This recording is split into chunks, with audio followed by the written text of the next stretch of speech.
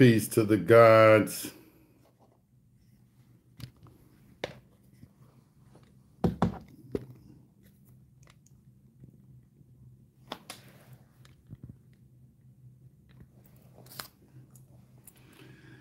How's everybody doing today?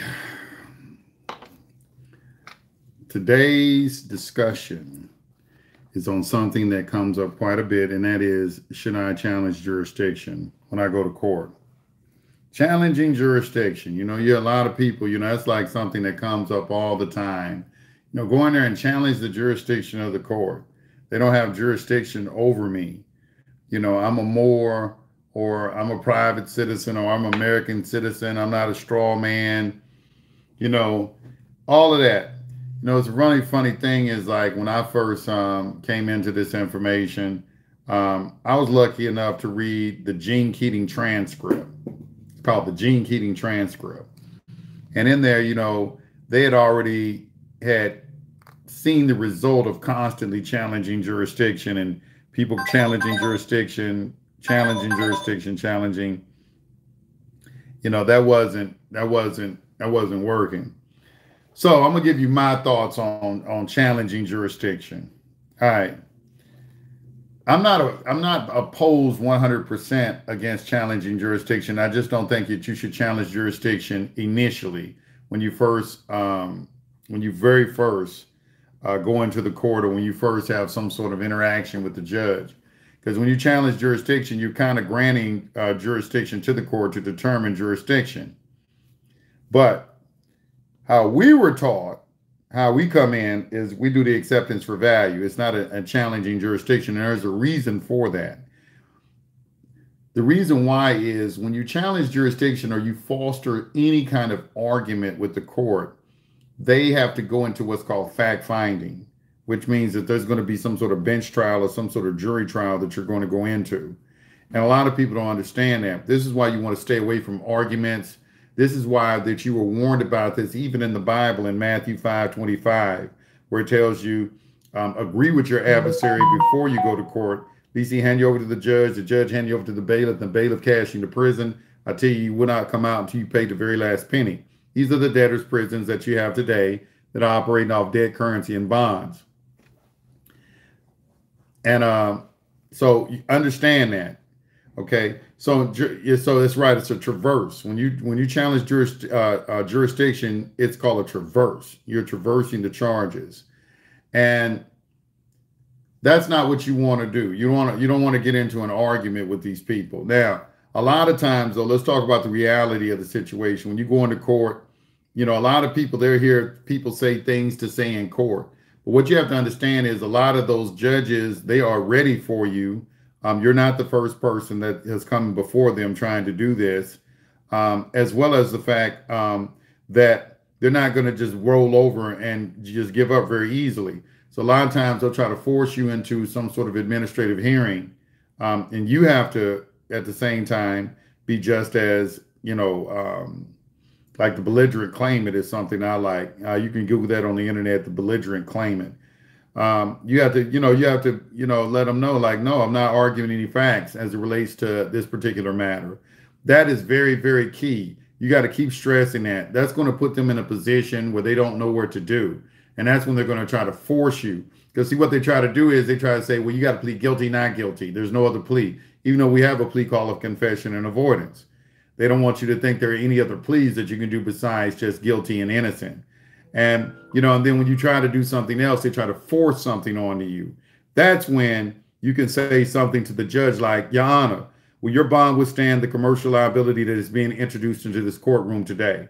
These type of statements will get a judge in check when you see they're trying to help the prosecution, or they're not exercising what they're supposed to be doing, which is an unbiasedness. They're supposed to be an unbiased arbiter in a dispute between two opposing parties. But a lot of times they not do that. They seem like they work more for the state than they do trying to, maintain some sort of neutral stance as it relates to the matter. So you got to understand that. So you got to have in your briefcase a lot of different things to prepare for a lot of different situations.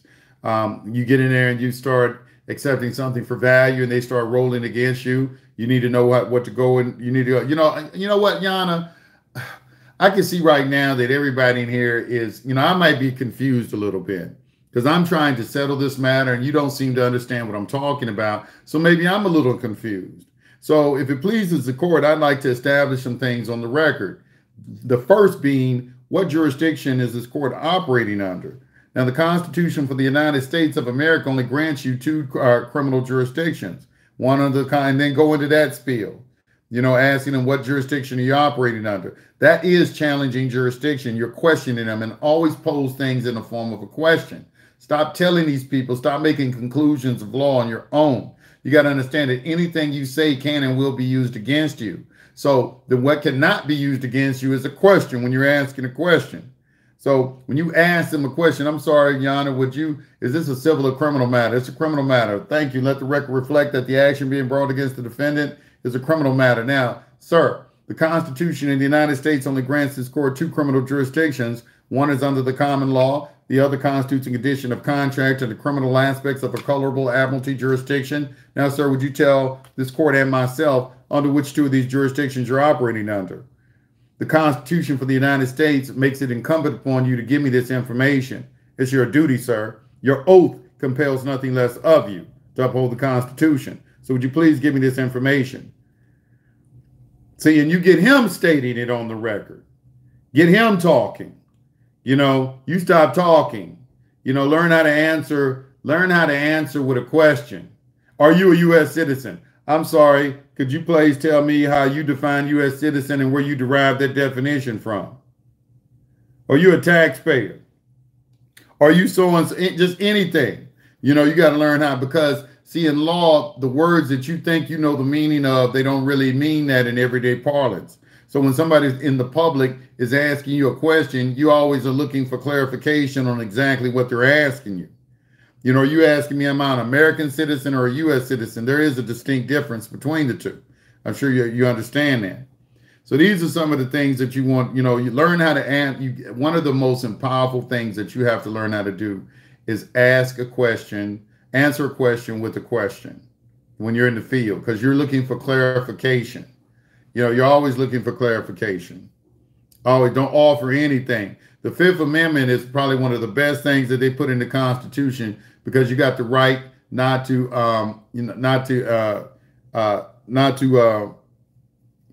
get yourself in a criminal implicate yourself in anything.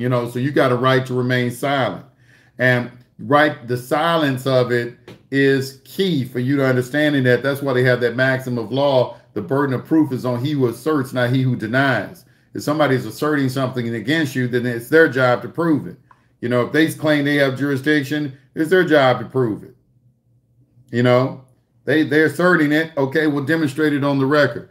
But sometimes it's not always wise. I don't initially just come out trying to challenge jurisdiction. What I would advise people to do is try to reach some sort of conclusion to the matter. And when they're not honoring that matter, that's when you start clowning them. Let me tell you something. When you ask them that question, it's going to clown them every time. It doesn't even matter if they sitting somewhere in a group right now, watching this in a class, trying to teach their judges something on how to get around something. One of the things you can't get around is the truth. Okay. And they are supposed to be operating under the Constitution for the United States of America. There's only three jurisdictions. That's common law, equity, and admiralty. Okay. Those are supposed to be reserved for an Article 3 court. But we know in the Article 1, Section 8, Clause 9, that Article 1 courts can establish a court system as well. They can institute tribunals that are inferior to the Supreme Court. We know we have separation of powers. So the Article 1 court cannot be exercising the same powers that the Article 3 court is operating under. Okay, so we need to understand, well, what is the distinct difference between these two courts? And I need to know which one I'm in. That's a legitimate question. Anybody doesn't believe me, you go out there, you start asking these questions in court and see what kind of answers you're going to get. That's when your eyes are going to get open and you're going to begin to see that they're hiding something from you.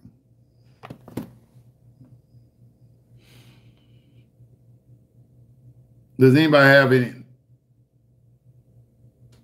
Does anybody have any insight on the question? Y'all just ask questions when somebody's talking and shit, like a nigga's supposed to stop fucking talking about what he's talking about and ask your question. What the fuck is wrong with y'all? Pay for a consultation. God damn. You know, you see me sitting here fucking talking. I filed a letter to the court informing the court of me being the general executive of my state. I don't even know what the fuck that is. I don't come over here and teach executorship and all that shit. Why the fuck you asking me? I ain't never told you to say I'm the executor of my state. You know, and the judge brought me to court based on a letter I wrote and made everyone leave the court. Belligerence is necessary. I don't know. Why you asking me that? That's not what, I don't teach that. You go in there and you can say, I'm a trustee. I'm the trustee, or I'm sorry, I'm the beneficiary, and I'm appointing you as the trustee. But I don't know why y'all do this executor stuff. You know, it's that David Clarence type stuff. David Clarence is the one who brought out that I'm the executor of the estate. So you need to go over into his camp and ask him those questions, not me. Just saying. Even though on SBC University, we do have all the executive letters over there. You know, people come in and say, I'm the executor of the estate. All right. All right. Well, I mean, why? And then you just press me to answer the question. I'm like, what, you know, what does that got to do with me? And you watch my video. You can tell when somebody comes to a channel and don't watch no videos. Don't watch no video. Just start asking questions. You got a whole bunch of videos and watch none of them. You know, they're trying to figure out, does somebody, y'all automatically assume people are all teaching the same thing. I've been doing this 15 years, man. I know all that information. I know where the information came from. Who started it? You know, why y'all just keep regurgitating it. You know, I was there when it started. Y'all just keep regurgitating stuff. You know, why are you talking about, you watch all my videos, what you talking about? I went in and said, I'm the executive of the estate. When have you ever seen me to come, any of my videos telling you to come in and say, I'm going to court and say I'm the executor of the estate? You ain't never seen that. So I don't understand. You know, you filed a letter saying you're the executive of the state. You start talking about, you know, a letter of rogatory, which is a letter of instruction. So I just bring that up. I'm not trying to go off on nobody, but I have to point that stuff out because it's like, you know, when y'all like pressing me to answer a question, like I'm ignoring your question. I'm sitting here talking about something, which is rude. Like I'm going to start talking about, I already had a topic I'm going to talk about. And that's just it. You know what I'm saying? People who find different, you know, the thing about all of this is certain principles that you just got to learn. You know, you got all these people talking about all this different stuff out here. The executor of the estate, appointing the judge as the trustee, going in challenging jurisdiction, you know, claiming your nationality, and we under a treaty and all of this kind of stuff. But there's a basic principle to all of it. It's just a basic principle. It's public and private. And that's why I wanted to talk about jurisdiction, because you're claiming, you want to go in and claim challenge jurisdiction, but you got a social security number, or you got a job you work at, or you got a bank account open with that social security number. You got your children in school under a social security number. And then you go in there and because what's happening is the reason you're being brought into an Article I administrative court is because you're a U.S. citizen. And a U.S. citizen, and so you coming in and you challenging jurisdiction, it just doesn't look like, you know, it's like, okay, well, they looking at this all caps name on this piece of paper, and then they looking at you and they got all your information up here and everything you've been doing all your entire life. You've been acting like you're a U.S. citizen, accepting benefits and privileges from the government. And now all of a sudden you want to come in here and you want to challenge jurisdiction. And you think you're going to get some sort of mileage doing that, which you do have the grounds to do it because it is artificial persons in there and so forth. But you've been acting like the surety for this for the longest. And all they're looking for is performance on it. You know, so you challenge the jurisdiction when they want you to sign the check. They only just look at you to sign the check. You know, where's the indictment? Can I get the matrix of the indictment? Matrix means the original. Can I get the original copy of the indictment presented to me? And then you can autograph it. They ain't gonna want to give it to you, but they're gonna act like they don't want to give it to you. But you requested. You got a right to inspect, you know, any paperwork that's been filed against you. They have to account for the original.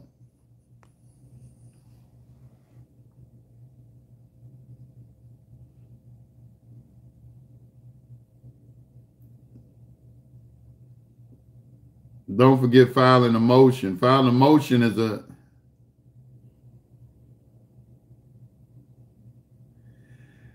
40 acres and a mule. How this one do you think? Do a class on quiet title. I mean, you can just file a quiet title motion. I mean, they got plenty of motions out there for quiet title. You know, when you're talking about quiet title on real estate, I mean, you can file a quiet title action and give you a basis for it, you know. A lot of that stuff in real estate, they're going to give y'all a hard time. I'm going to tell you straight up. You're going to have a hard time because real estate is the key to freedom. It's the doorway to freedom. If everybody in America had their houses paid off, we wouldn't be having no problems. Because, you know, it's food, shelter, clothing. Those are the three necessities of life. And one of the main ones is having you a roof over your head. And everybody just had a roof over their head and they didn't have to pay for anything. There wouldn't be a lot of stress in the world. So everybody just had a place to stay and didn't have any bills to pay on it. So they understand. I went through a lot with them on that. I can see it doesn't matter. It doesn't matter what type of information comes out against the banks and the government. They can be totally exposed. Totally exposed for the entire world to see. And I don't think they would change anything. They keep it primarily because the people are such sheep too. Because the people just go along with everything. They just go along with it, man. I've been watching it. I've just been watching people for a long. Look at what's happening. I had to bring up this thing with. They came out with Flurona and shit. And they just come out and just say anything. These people just roll with it, and that's how it is. The majority is always going to roll with it, no matter what. They're going to roll with it, and they know that.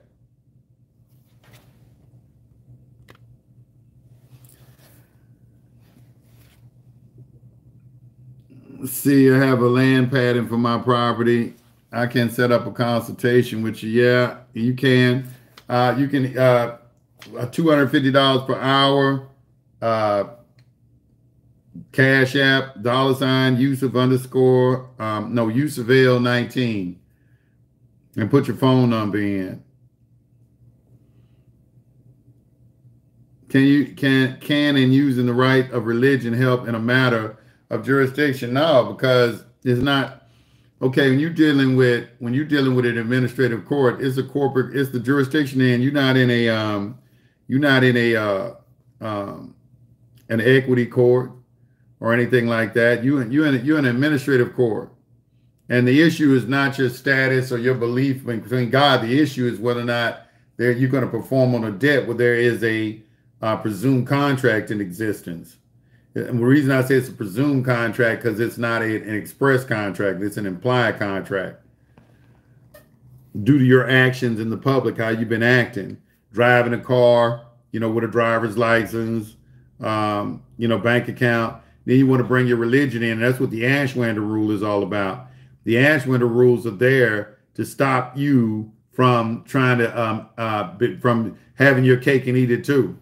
You've been taking benefits and privileges from the government, and now you want to challenge the jurisdiction of the government. And that's what the Ashwander rules stop, those 7 rules. Stop you from doing that. That's what that was all about. That's why you're either all right or you're not right at all. You're either all right or you're not right at all. You got to be on the right or the left. You can't sit on the fence, as it says in the Bible, I'll spew you out of my mouth. You're going to get vomited out of the mouth. You try to ride the fence. You got to either be all right or all private or all public. I'm challenging jurisdiction with a police officer, a better idea, not right away, but with question. I mean, you can always challenge jurisdiction, at any point. Subject matter jurisdiction can be challenged. I mean, but I try to resolve the issue first by going to peace with them. And trying to just say, because what they're trying to get you to do is come off of Federal Reserve notes. But there's no law anywhere that says you have to pay with Federal Reserve notes. They can't. And they can't make you pay with Federal Reserve notes because that is going against public policy. And anytime you get in a situation where somebody's trying to make you pay with Federal Reserve notes and they work for the public, you just simply say, I'm sorry not to understand you're willfully violating public policy by sitting there trying to make me satisfy this obligation with Federal Reserve notes.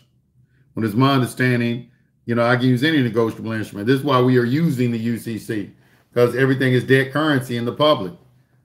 It's not money. Peace to God's question. Can I join the university and learn the information you teach? Though I'm dealing in the UK, yes, you can. The UK has the UCC too. I just talked about that yesterday. People don't need contract with police officers. No, there's an implied contract when you got a driver's license that's in existence. People in California, you should read your driver's license application. Okay, he said, you're misleading people, bro. Okay, Alex Davison. He says, I'm misleading people. Okay, so educate us first and foremost. And then I'm just going to cut everything up that you're saying. I need a good challenge right now. He said, I'm misleading people. I think you were the person that posted something on my other post and everything. You got my attention there. You say I'm misleading people. No, I'm educating people. You don't have very good comprehension, bro. You don't have good comprehension, bro. Alex, you just got in the game, man. You need to shut up and listen. You don't know what you're talking about. I ain't even heard what you're going to say, but I already know they'll say it. Just because you use the word bro. You're saying you're misleading people, bro. As soon as they come in negative like that, you don't know what the fuck you're talking about. You don't know what the fuck you're talking about. Yeah, well, I care too. I care too. And I'm telling you, you don't know what the fuck you're talking about. I'll give you a mic. So what? You applied to the court. Many people have. So what the fuck? What does that mean? I did too. So what?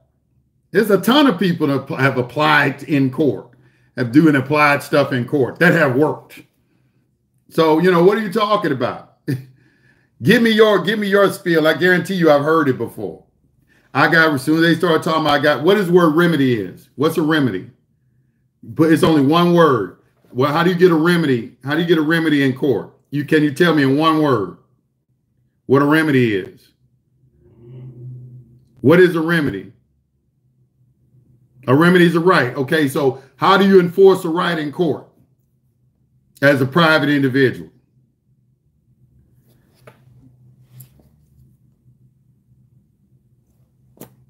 What right are you enforcing? Oh, I'm gonna wait for him. I'm gonna wait for him to get the answer because they like to talk like they know. It's a contract. See, you're talking about notary. It's a thank you, sir. It's a contract. Rights are enforced through contracts. They're enforced through contracts. You have to have a contract. So you sitting here talking about I'm misleading people, and in the first 5 minutes, I'm already looking at you, and I'm already seeing real quick that you don't know what you're talking about. An in-camera proceeding is in chambers. It's private, off the record. I can't believe this dude is sitting there saying this. Oh, you don't know what you're talking about. I do know what I'm talking about because I know the difference between public and private, and you don't. Not 90% of y'all don't. Y'all just start talking and shit.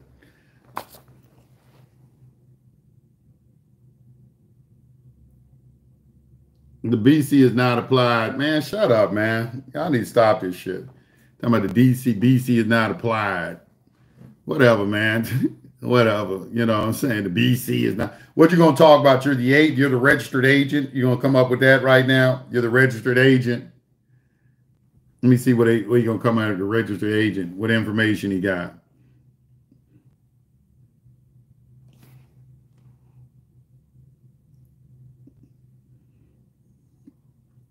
So why give your energy to distractions? I don't know.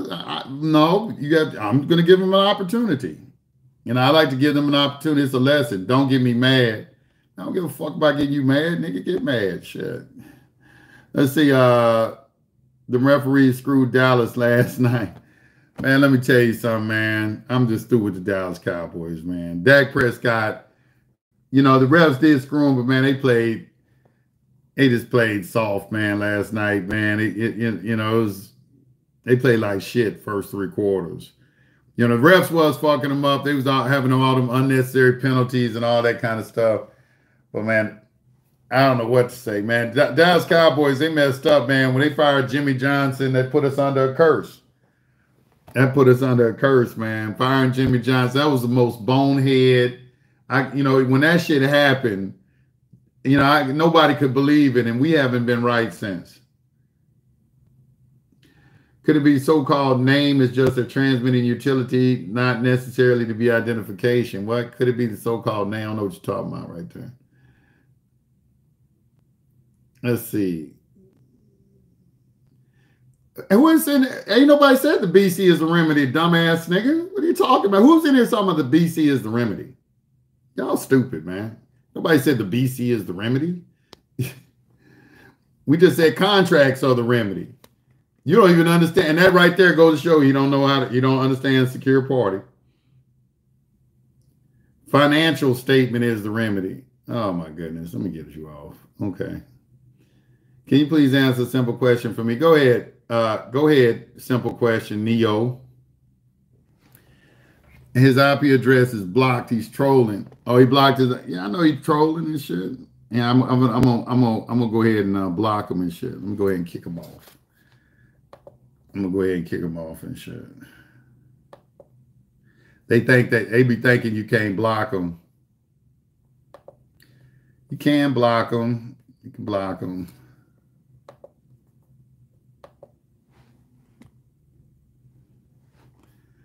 So what's the question? Can't move in public and private. Also, as Federal Reserve. Also, it's a Federal Reserve system. So wouldn't the government then be traitors, as their job is to protect the right? No, they're not traitors, because you don't understand Article 1, Section 8, Clause 17, or the plenary power doctrine. Are they traitors? They doing all this under the plenary power doctrine and separation of powers.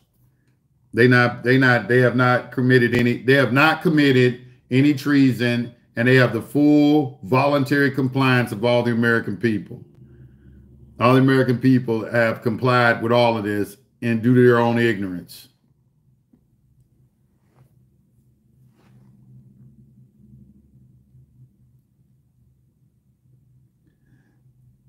The remedy is read everything, and the remedy. I'm not sure. As soon as you see them say that word remedy, they come from. As soon as it's that group that say, "I got the remedy group. I got the remedy." As soon as you see that shit right there, run from them. I got the remedy. They peddle remedies. They remedy peddlers and everything. I got the remedy.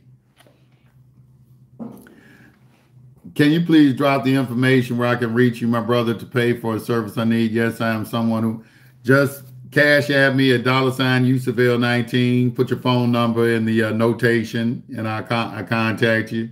I charge $250 an hour per consultation. All right, plus the military. Yep, Jimmy Johnson. Let's see. What is the deal of the 1099A and 1041? I don't know. Go ask your CPA.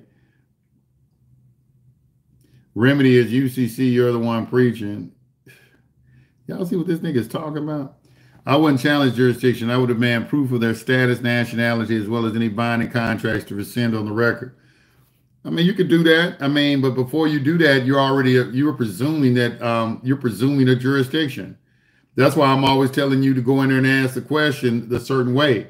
See, you're saying, where are the contracts? Well, I'm not going to ask them for any contracts right off. All right. I'm going to determine what the jurisdiction is they're operating in first before I do that. And that's why you say, is this common law or is this admiralty? Is it a colorable admiralty jurisdiction that constitutes a condition of contract under criminal aspects of a colorable admiralty jurisdiction? All right. If it's admiralty, now you made that determination. Now I'm going to ask you for the contract. But I'm going to wait for them to tell me what jurisdiction they're operating under, and they're not going to tell me. Too many of you, y'all go in and y'all make conclusions of law on your own.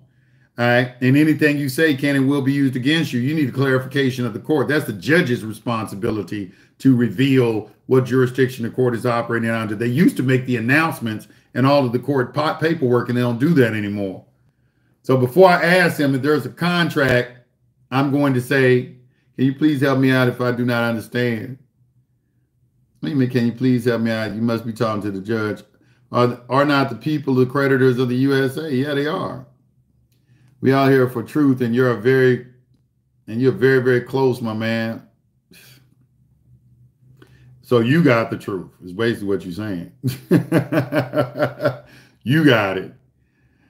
All right. How would you go about challenging jurisdiction in traffic court and getting the tickets dismissed? Do you recommend being a recorder? No, I recommend you read Abatement at Common Law by Don Quixote. You get on the internet and Google it right now. Study that administrative process and understand that memorandum of law on the right to travel.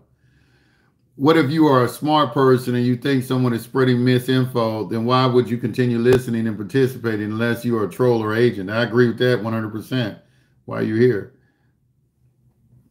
Let's see. Allegedly, the folks are incapable of doing the so-called homework, participating on the merit grants jurisdiction. Well, that's what look up the definition of a public figure in a Black's Law Dictionary. Look up the definition of public figure.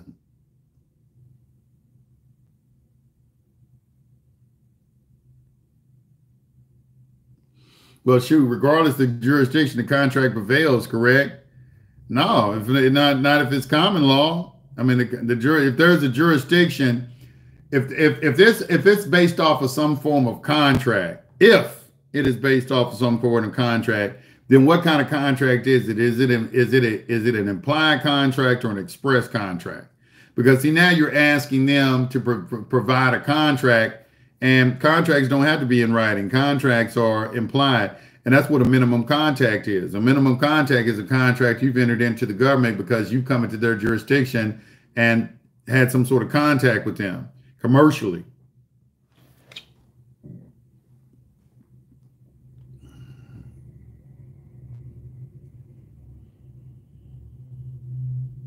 They're losing the registered mail post lately is disappearing from the USPS website, right?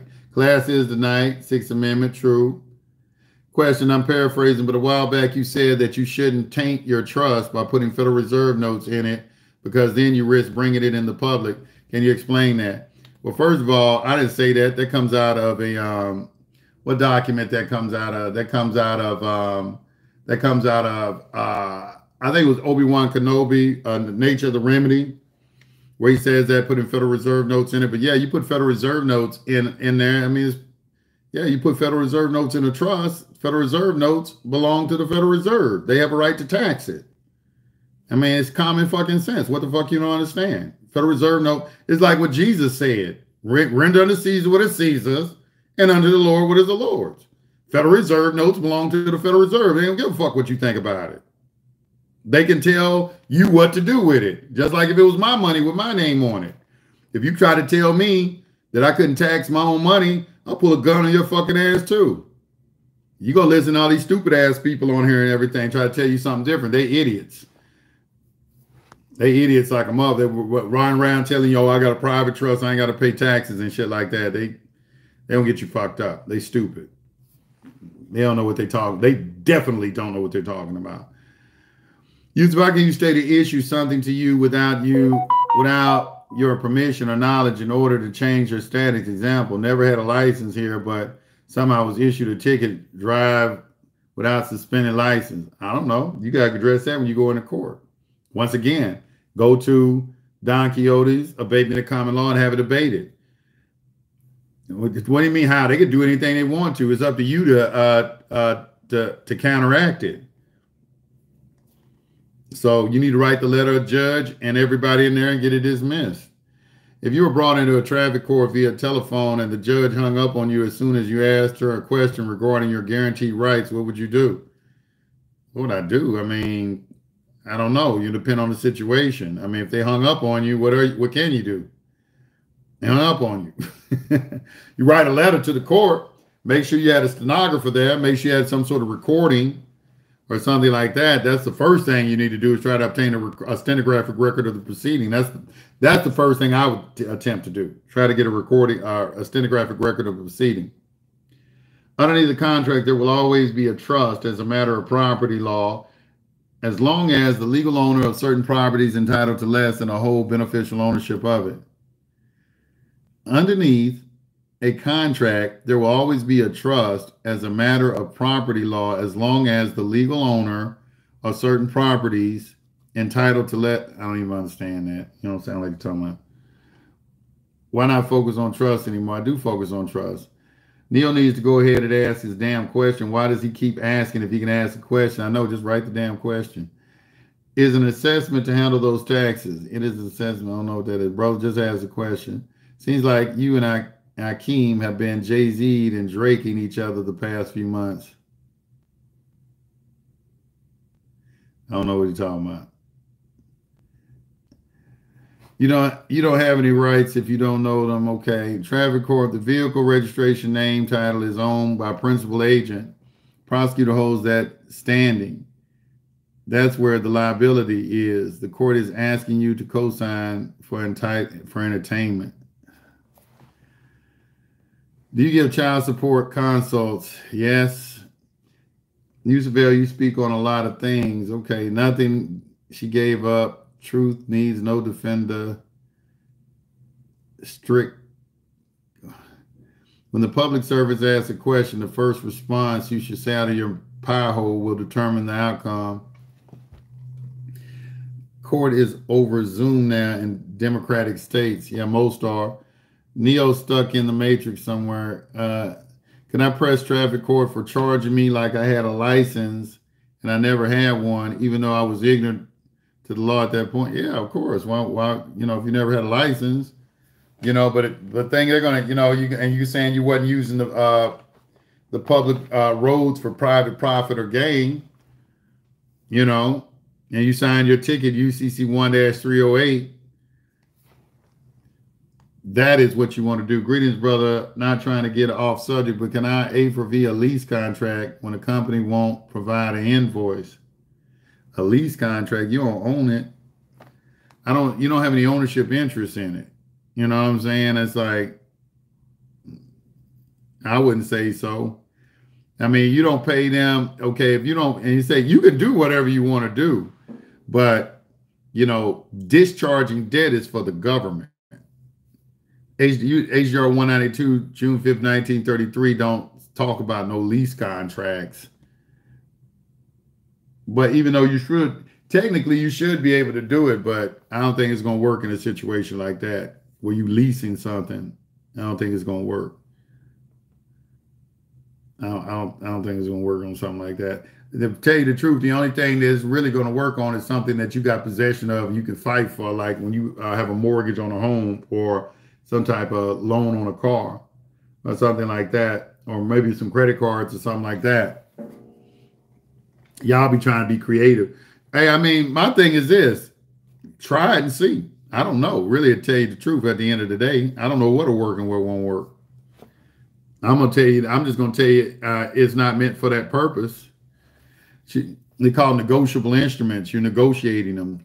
Should you do an administrative process in criminal court if you are not a secured party creditor? You should always do an administrative process. Administrative process don't have nothing to do with being a secured party creditor. Nothing.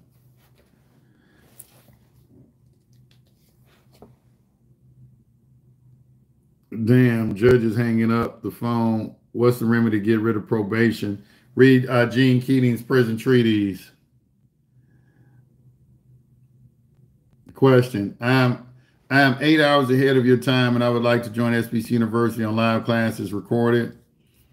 I mean, classes Monday through Thursday from 9 to 11 Eastern Standard Time in America.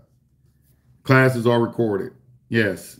And they are put up in the archive section so people can rewatch them. Is it always best to hire your own court reporter ahead of depending on the judge? Yeah, I would suggest it. You're supposed to go and get, like here in Atlanta, Fulton County, the court reporters are downstairs. You can go into the courtroom early and go downstairs and ask one to come up with you up to court. Different courts have their own different things. First thing I would look to see where the judges got their court reporters at.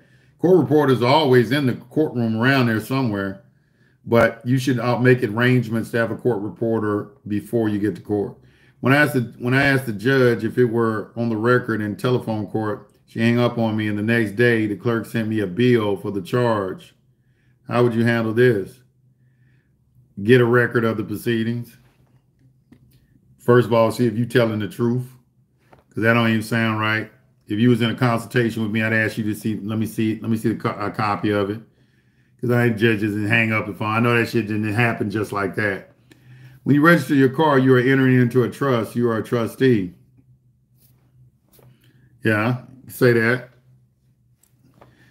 Got it. I guess I'm confused about the trust having Federal Reserve notes as an asset. I mean, you just talk, that's a tax question. It's a tax question. You put Federal Reserve notes in a trust. Are they taxable or not? That's the thing. You got to report it. Is it reporting? Signature and medallion, signature guarantee. Yeah, medallion stamps or a bank guarantee. No, you would not challenge it. Ideally, you would better have a private process already performed for discharging and set off. Yeah, got it. Thing. Did you like the new Matrix movie? No, I hated that shit. I haven't even watched it all. I can't even get through it all the way. What do you think about filing a case in a chancery court for a trust to be able to enforce violations to it? I mean, well, that's the only place you're going to have anything with a trust. A trust is a right solely enforceable in equity. Chancery courts are equity courts. I guess that's a trick question. I have a friend in prison. Would you prepare the court documents for him? No. Could you post this for me? I don't do no paperwork for nobody. How can you exercise HR 192 and not be a U.S. citizen? All right, because it's an agreement with the private citizens because they took gold and silver from private people, and you are not a U.S. citizen. Your straw man is a U.S. citizen. That's why it's called a transmitting utility. It's a bridge from the public and the private. You got to get your mind right and understand that all caps name is not you. That is what the government is interacting with, not you. Yusef, sometimes I wonder if it is better to strive to live privately or to strive to move smarter commercially. I do both. Yusef, you stated my general executive letter wasn't the right way. I didn't say it was the right way. I said I didn't teach it. Don't come ask me questions about something I didn't teach. Is an HR 182 a benefit? It is exercising a benefit. It's a benefit of setting off debt. If you're in the public, it is exercising a benefit. It's a public policy of the government for you, but they had to give you something because there ain't no money. There's no money. It was an equitable remedy because they took something from you, had to give you something back. Status and standing, who has it in their courts, the state or man? I don't know what you have. I don't know what is a FARA. I don't know what I don't know what a FARA is. Status and standing, who has it in courts? You have standing as a man, and you know your status. I don't understand that question. Do you have any information about the deal Mr. MLK made with the federal government? No, I don't know. I was not there. Would you like, what would you do if judges denies motion to dismiss for subject matter jurisdiction? Find out what the reason was. I mean, when you asked me that question, what was the reason it got denied? I don't know what I would do because I don't know the reason it got denied. When a negotiable instrument is issued for debt, can you still maintain the relationship, or would you typically refuse to do further business? They're probably going to refuse to do further business with you. Federal debt notes are legal, not law. If you discharge the debt, what other type of business do y'all have to conduct with each other? That matter's closed. Where could I read about the proper way to use credit authorization once I have a bond on file with the Treasury Department? Come to SBC University. About to go do all my bank accounts next. Okay, Yusef, my birth certificate surety name is not the same name as I use as a grown-up in the public on my driver's license, social security card. You put what's on the birth certificate. The birth certificate is the foundational document for all identification. Peace to the guys. How are CPNs obtained, and would it be in your 5-star up move list? I would definitely get a CPN, and you need to find somebody who issues that. I don't do CPNs. Ignored right. I ain't ignored anything. I ain't see right nothing. Intelligent.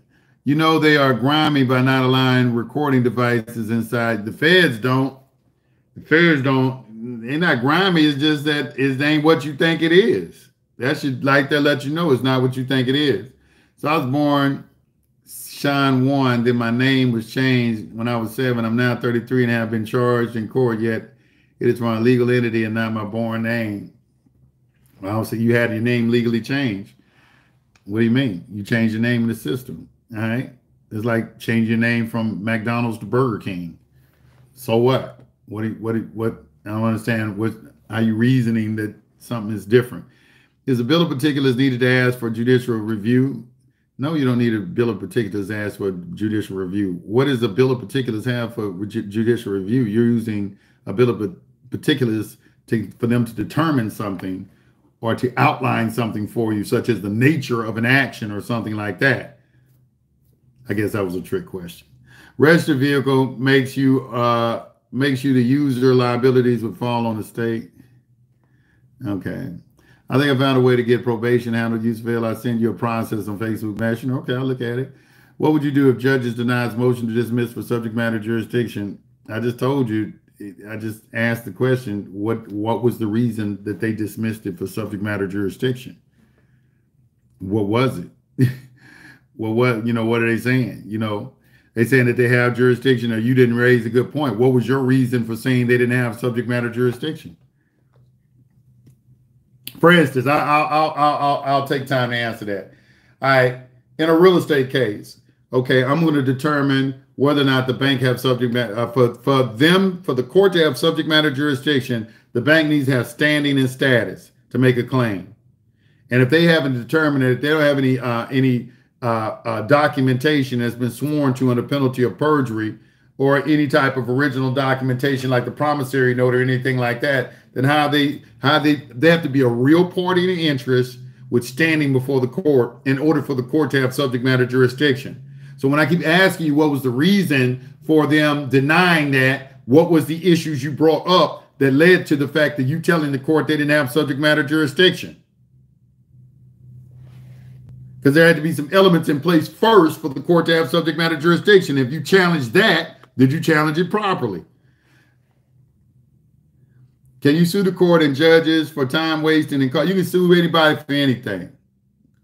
Can you share with me where I can find a template for a bill in equity, creditors and their bonds? But am I not separate from the one charge? I'm also the DBA for the other name, doing business as. Yeah, I guess.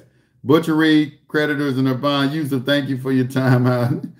A lot of people move like targets too. Can't always blame the cops. That's true. It is time that the coroner get arrested. It is true that the coroner can arrest. The coroner can arrest. I guess you're trying to say coroner can arrest the provost marshal or deputy. If so, what is the delegated authority and why do they have it over a sheriff? I don't know why you put marshal, provost marshal, because in the dictionary it says that the coroner can arrest the sheriff. He has authority over the sheriff. I don't know the delegated authority behind that, but you got that out of Black's Law Dictionary. Anybody looks up the dictionary, look up coroner, you'll see. Let me read it for you.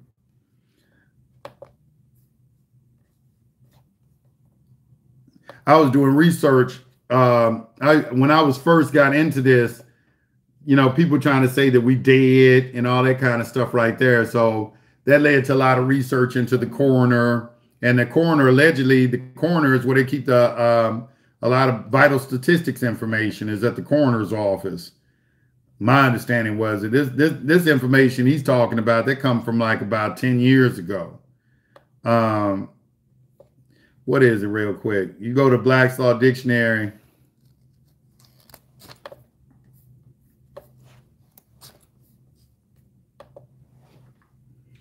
I ain't read the definition of coroner in a long time, but the coroner can arrest the sheriff. Yes, he can. Coroner. He forms a check on the sheriff, which was weird to me. I was like, why the coroner? I always wondered that. I said, why does the coroner have the authority to get the sheriff?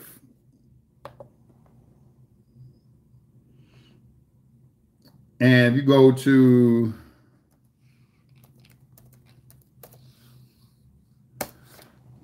coroner, let's see coroner right here. Let's read about coroner real quick. I think it's important. Coroner, a public official whose duty is to investigate the cause and circumstances of any death that occurs suddenly, suspiciously, or violently. Coroners are medical examiners. In history, a royal official with county-wide jurisdiction to investigate deaths, to hold inquests, and to assume the duties of the sheriff if need be. The coroner acted as a check on the sheriff, a local officer whose growing power threatened royal control over the counties. The coroner reported criminal activity to the king's justices in Erie. When the Erie court arrived in a county, It collected the coroner's roll to learn what had occurred in the county during the Irie's absence. The justices fined the coroner if he failed to produce the roll, or if they learned of criminal activity in the county from a source other than the roll. The office of the coroner was established in September 1194, when the justices in Erie were required to see that 3 knights and 1 clerk were elected in every county as keepers of the pleas of the crown. These were the first county coroners. Throughout the Middle Ages, the coroner could be ordered to perform almost any duty of an administrative or inquisitorial nature within this bailiwick, either alone or with the sheriff. But there were other duties which belonged more specifically to his office,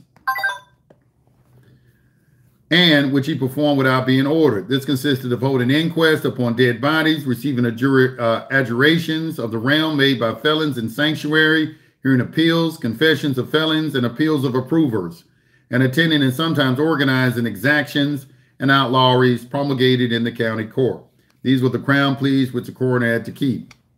I hadn't read that in a while. I had to read that again. But that's where that come from, y'all. He started talking about, you know, he said the marshal. I ain't never read where the coroner can arrest the marshal, you know, but it's like he formed a check on the sheriff. Just had to give that to y'all. You know, people just put something out there. But it was interesting when I was reading this. Let me remember what I was investigating. I was investigating this because in federal court, when you're on probation and they violate you for probation, it's a deed. It's a deed. And it's like a foreclosure. It's like they're taking you to a foreclosure action. They foreclosing on some property and they seizing the property. And this kind of led to this coroner report and some other information, you know, that I had. I was researching this, and that's why I'm pausing right now to talk about it, because it was very important, because I did see some stuff in federal paperwork that first and foremost lets me know that it is in the nature of some sort of it's called the statute merchant. The statute merchant in sense 2 talks about the commercial bond.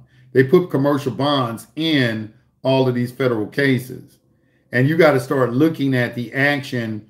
When you look at the paperwork that they put in, if you don't know anything about history, you won't really see what it is, because they're doing the same thing they've always done for like the last 400 years, but they've changed the look of it and they changed a lot of terms.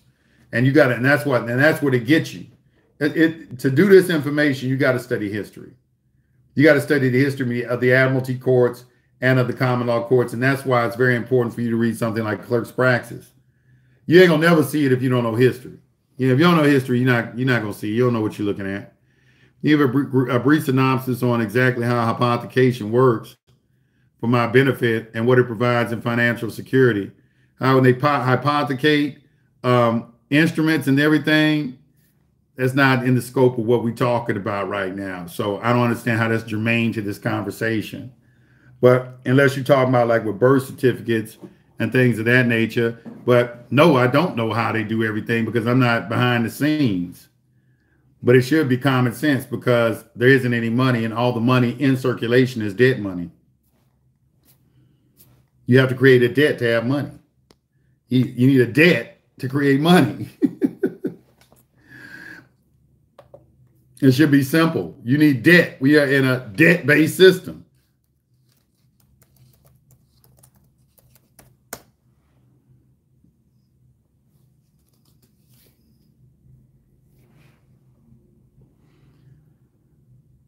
Yes, I'm reading a book called Lies. My teacher taught me, as far as is really good.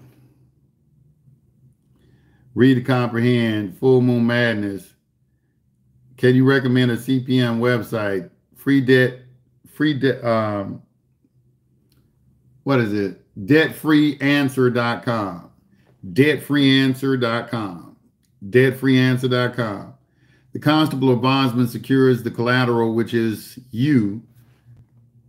Yeah, they got something called like a body execution. You could look that up, but you're only there on getting paid regularly, which is you, but only if they're getting paid regularly. Yeah, it is. The statute merchant goes back to Edward the First. It does. Read the second sense of the word. Peace to the gods. What is today's topic? I don't know. History, bond, main prize, trust. The funny part is millions of dollars are shredded by the reserve and used for compost. What is the constitutionality of closed courts under the guise of confidentiality of a child? I mean, y'all, let me answer that real quick. Y'all always like to use this word Constitution, and then you ain't even read the Constitution. You don't even know how the Constitution works. Y'all be telling these people, are they doing something constitutionally? You don't even know the principles, the 7 principles of the Constitution. You know, if you don't know those things, how y'all gonna question the constitutionality of something?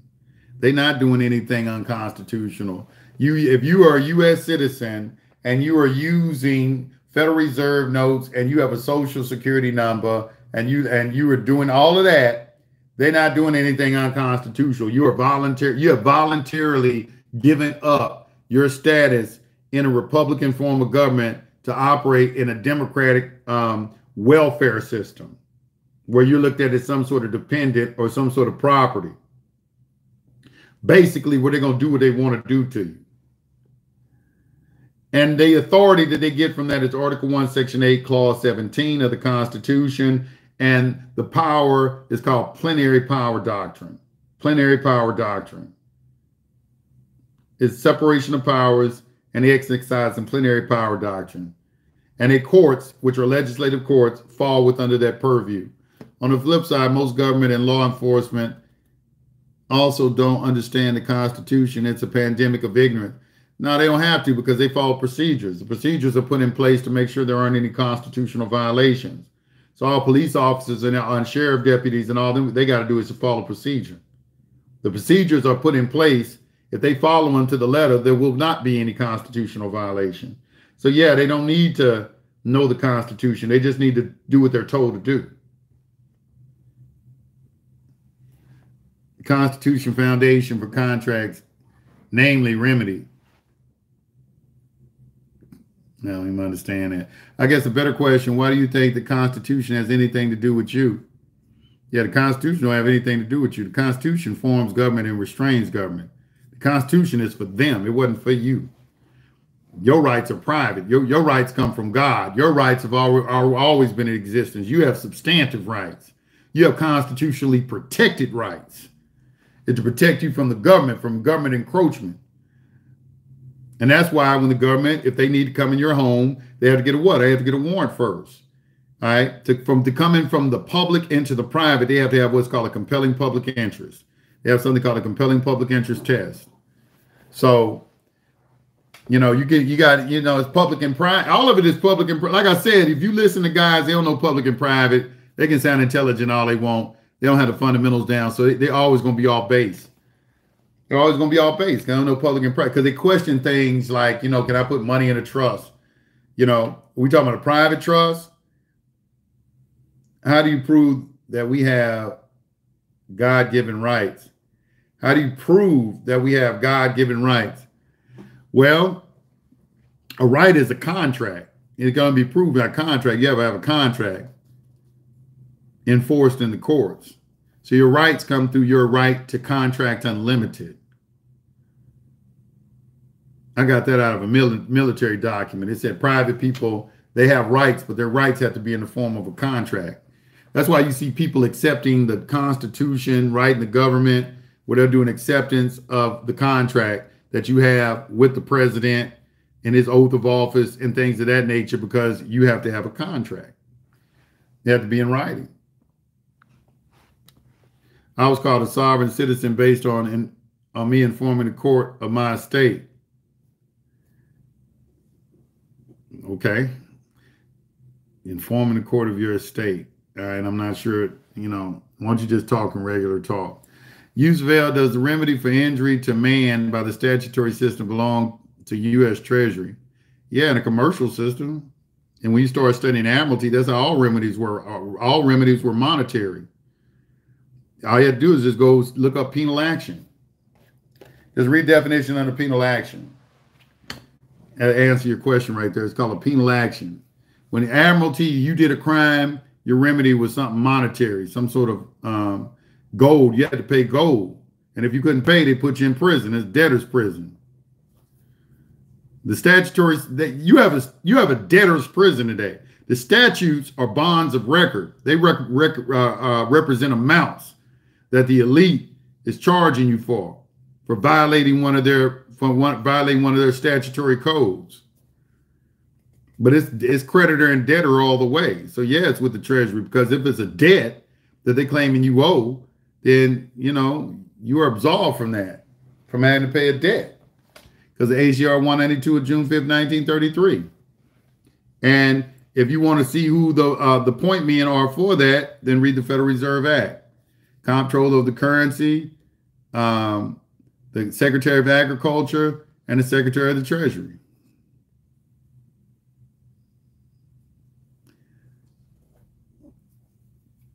Where can we read about public and private? It's called Google. You can go right now over to Google and do it. Hey, I'm live streaming. I'm going to hit you right back. You have to go over to Google. I'm live streaming. I did you right back. Yeah, I'm losing weight. Lost a lot of weight. Y'all see all the weight I'm losing in my face, y'all? Lost about 30 pounds so far. I got to lose another. I'm just keeping it going.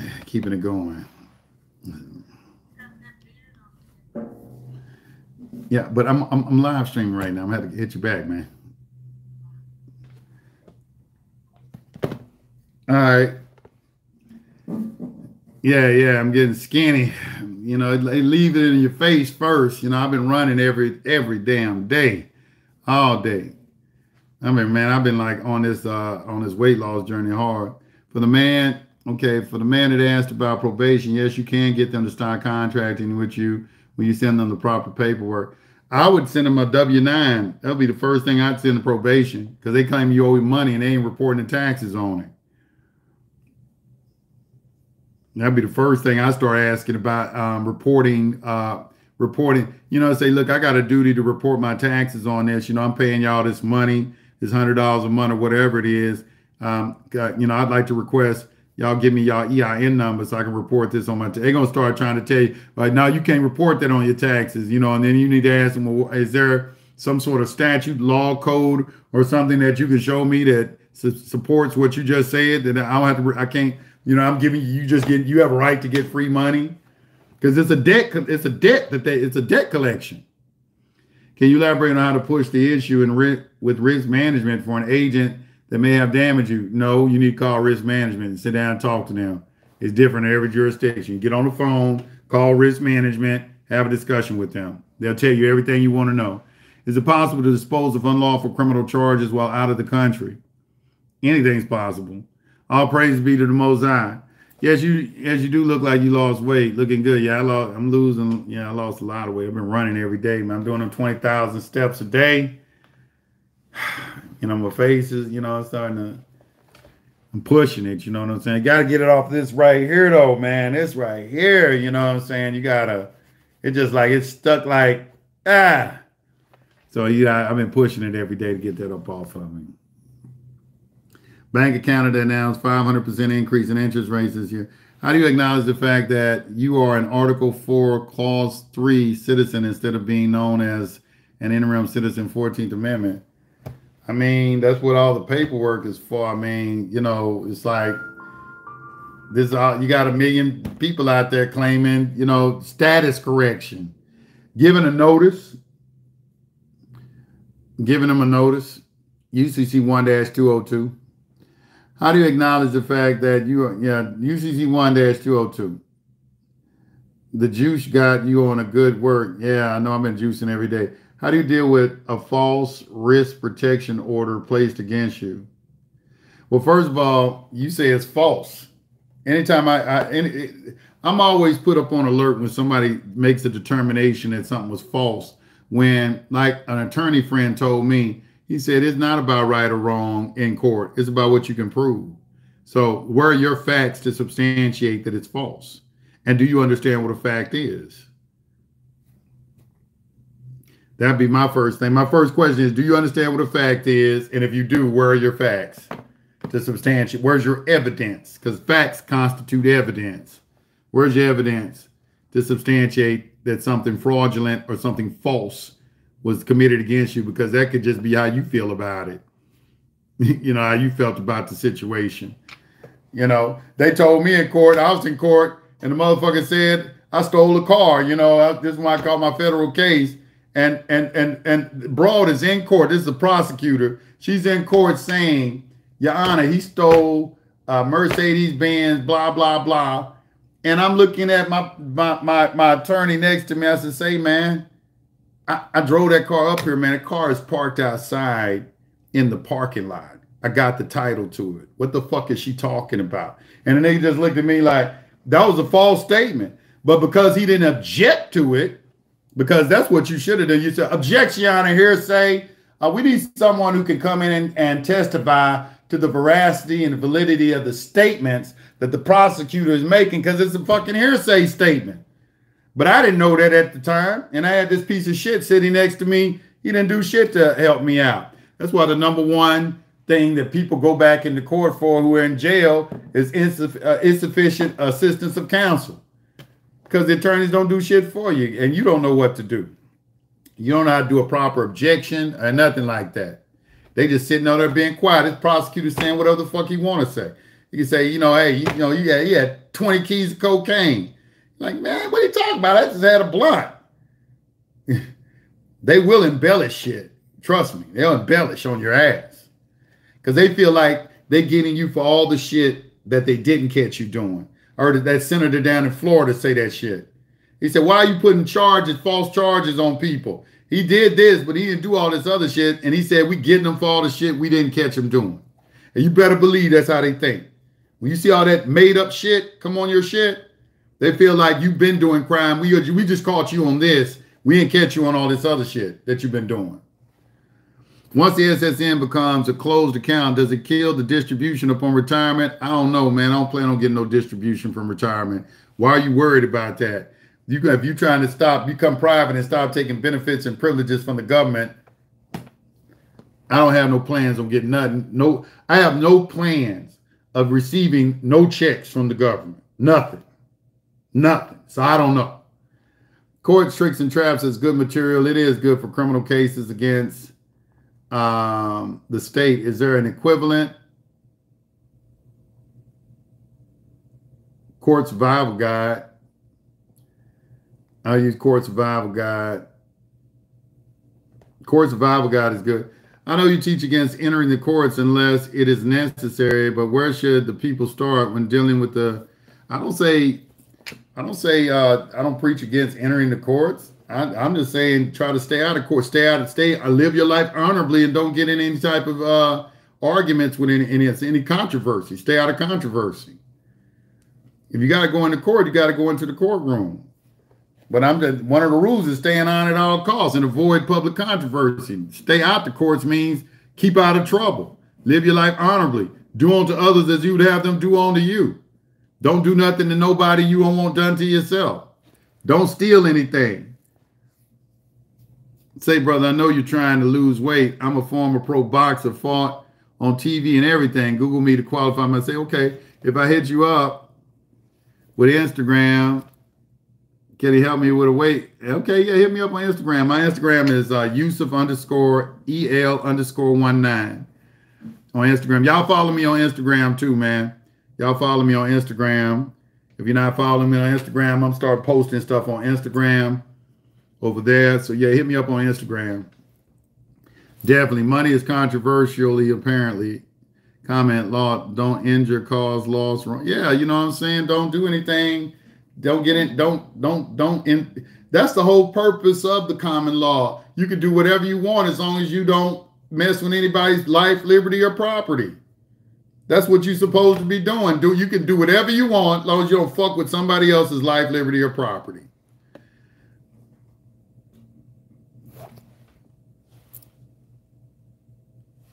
Like the Black's Dictionary definition of facts.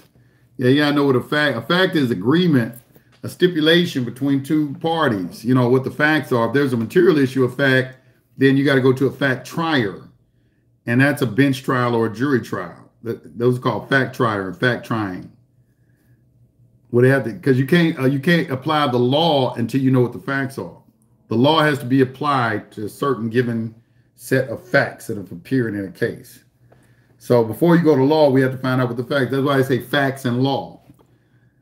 If you use Federal Reserve notes at all, is that a minimum contact for jurisdiction? In my opinion, yes. Yes. Yes, sir. I don't know what the difference. Okay, feds can't indict you if you trade in gold instead of Federal Reserve notes. That's a good question. I don't see how they would do it because all your transactions are in private. If you're dealing in gold, it's outside their stuff. George Catanza, it is not a lie if you believe it. Yeah, it's not a lie. That's a good philosophical post. That's almost like if a tree fell in the forest and there was nobody there to see it, did it truly fall? You know, if a U.S. national can serve in the U.S. military and receive VA benefits, is VA disability different type of protected benefit? I don't know. I don't know the answer to that. All I know is benefits and privileges of the government. If you're receiving a benefit or a privilege, that's not a right. You're just using the word benefit and privilege, just using it. It's not. I know the difference between benefits and privileges and rights. You don't have no entitlement to a benefit, and a privilege can be taken from you. That's all that is. A right cannot. Can you retract a statement in court? Yeah. I mean, people take back in plea agreements. So yeah, the answer to that would be yeah. They got statutory codes for that. So I don't know, but if you're talking about like if you lie in court or something like that, I don't think you're gonna retract.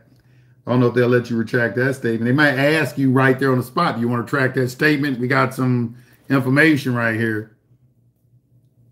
You get Federal Reserve notes for that gold. Yes, sir. I do know the difference between facts, law, and a crime. Someone has been creating emails in my ends just threatening individuals. Okay. All right. Well, they have IP addresses where they can track that.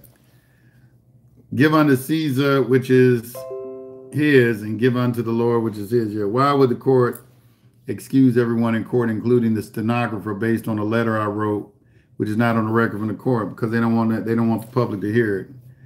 Am I entering a contract by passing the bar? Is this a court of record? I mean, people say that, you cross over the bar into the court, that, you crossing over into their jurisdiction. Answer to this: is there no tree when there is nobody there? If you don't acknowledge it, it doesn't exist. If you don't acknowledge it, it doesn't exist. That's true. Trying to get into private, but have open loans in the public, but I can pay off at once. Is there a debt discharge comes in? I mean, you got open loans. Just go get your CPN number.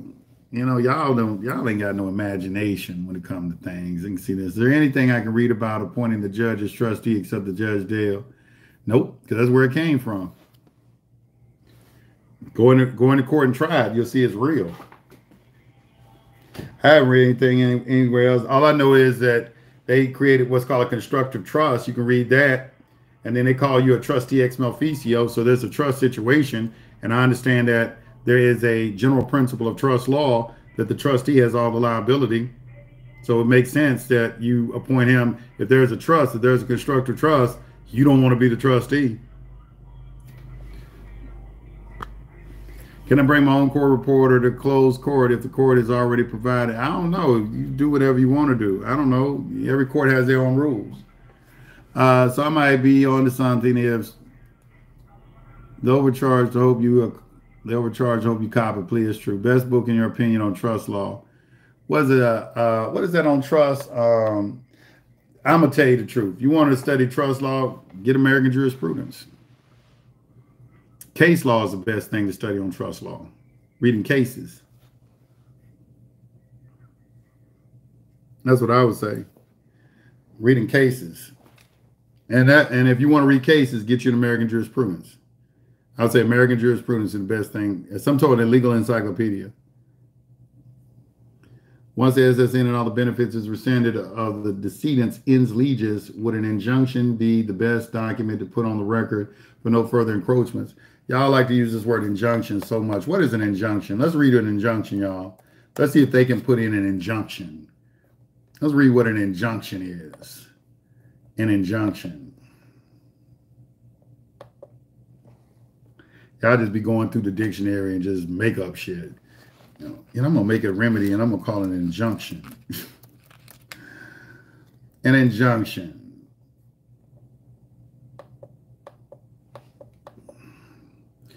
Injunction. A court order commanding or preventing an action. To get an injunction, the complainant must show that there is no plain, adequate, and complete remedy at law and that an irreparable injury will result unless the relief is granted.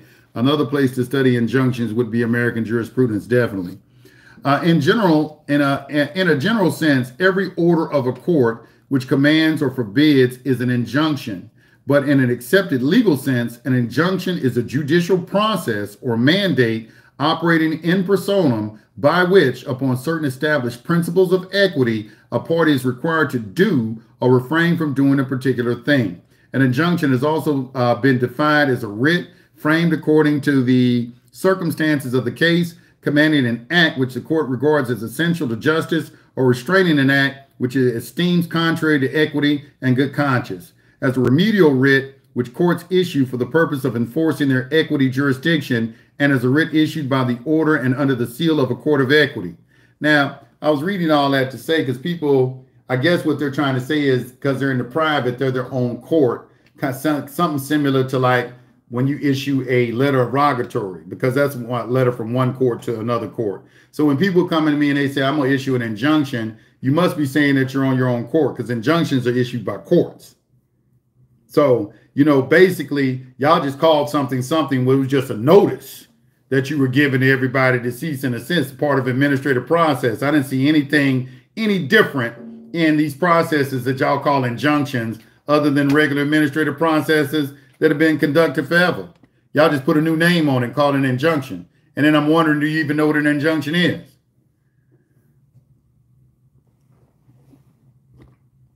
Yes, I know it's an equitable remedy, but it is an injunction, is an order by a court. So why are you calling it an injunction? I've said this several times. I don't know how many times y'all bring that to me, but a mandamus is one of the four great writs. You have a writ of certiorari, writ of mandamus, writ of prohibition, and a writ of habeas corpus. Those are your four major writs. You should know those as well. Writ of mandamus, writ of prohibition, writ of habeas corpus, and was it prohibition, certiorari.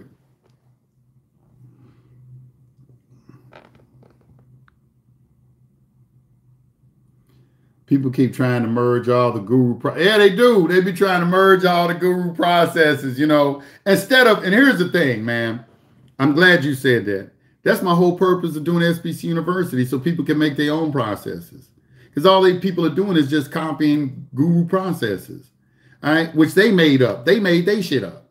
Okay, make your own shit up. You know what I'm saying? All you got to do is study this stuff. And then once you understand some general principles of it, you can do your own thing. That's when you've reached a level. You stop copying everybody's shit and start doing your own process. But if you just understand the general principles of what we're talking about, because that by definition is truly what makes you a sovereign, is when you think for yourself and your paperwork reflects who you are, not somebody else. I'm in a debt collection case, and the attorney wants me to do a deposition. Is that good or bad? Ain't nothing can come from doing a deposition. All a deposition is, they want you to admit. You'll never do no deposition in a debt collection case because they don't have any evidence or anything to substantiate. They're not a real party in interest, and they don't have standing. But if they can get you to admit it, they don't got to prove nothing. All the deposition is an attempt you to get to testify against yourself. That's it. Why the fuck would you do that? Plead the fifth. I'm not testifying. They don't have any evidence. So they're going to get you to testify against yourself. How's that a good thing? Ain't never a good thing. Prosecutor ain't never doing anything to help you. Why would you do anything to help you?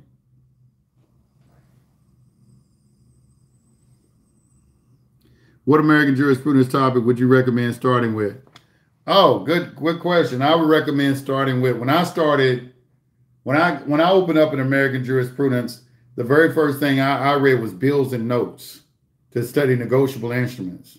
But they got the UCC is in there. They got accord and satisfaction. I studied that. I studied administrative law. Definitely you want to study administrative law. You definitely want to study unincorporated business organizations or business trusts. I studied that in there. You want to study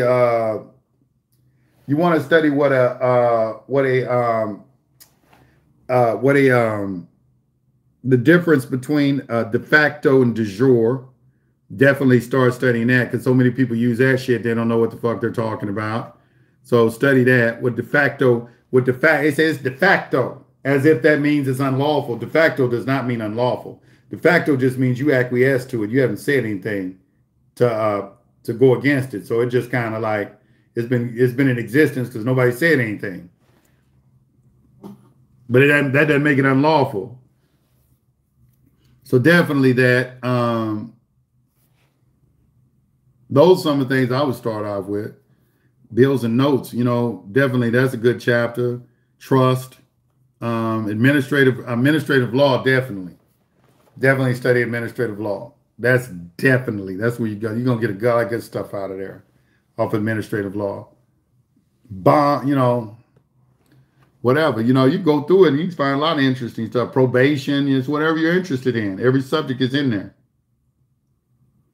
If you want to start really understanding this information, that's what I would advise people to do. Start with America, to really start studying the law, and stop following gurus who are kind of just giving you their interpretation or their understanding of something.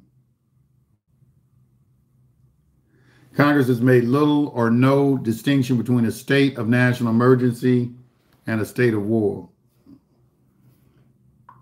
Well, that's Congress that made that distinction. That's interesting.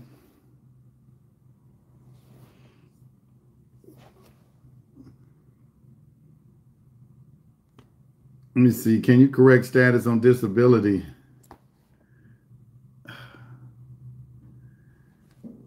You taking a benefit and a privilege.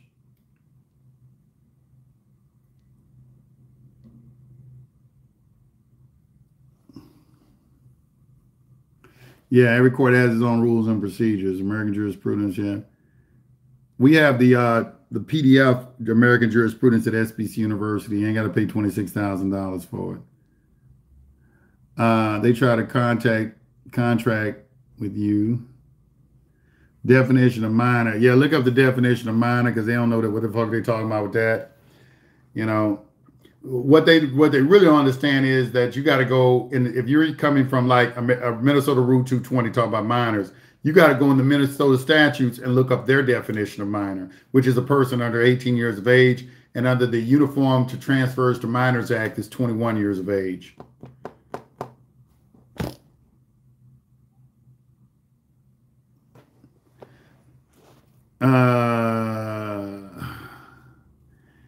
Anyway. All right, y'all. I kind of like, that's it for today, I guess. I just kind of want to touch some base with y'all, give y'all some food to kind of go off of. And we got class tonight at 9 o'clock, y'all. Make sure you have your ass there in class. If you ain't joined SBC University, get your ass over there. That link to this website is under the description. Make sure you're at class, like, comment, and subscribe. All right. Peace to the gods. I'll see y'all on the next stream.